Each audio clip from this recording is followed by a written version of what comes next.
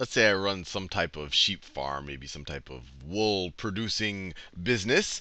And in year one, I go out there, I buy a bunch of sheep, and I put them on some land. And I go and I buy the sheep for $1 million, and I buy the land for $1.2 million. So I have $2.2 million in assets. Nothing confusing there.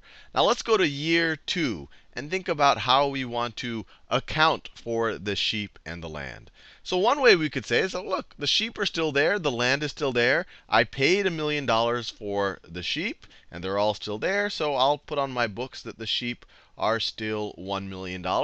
And I paid $1.2 million for the land, so I'll put on my books that the land is $1.2 million. So in this situation, I've accounted for the sheep and the land based on their historical cost. So let me write this down. This is based on historical cost. Historical cost. Now, and this is a legitimate way to account for things, especially if there's no other way to really think about what my sheep or my land are worth. I have to say, look, this is what I paid for them.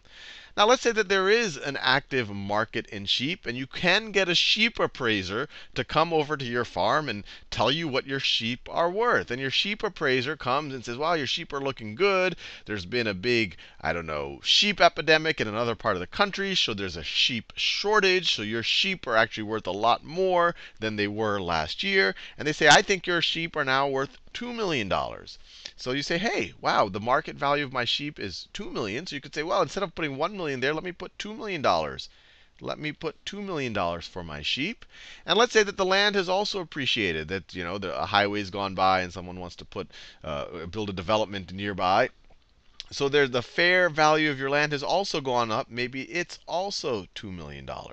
So both of these, so this is $2 million and this is $2 million. So this right over here, you could view this as the market value or the fair value.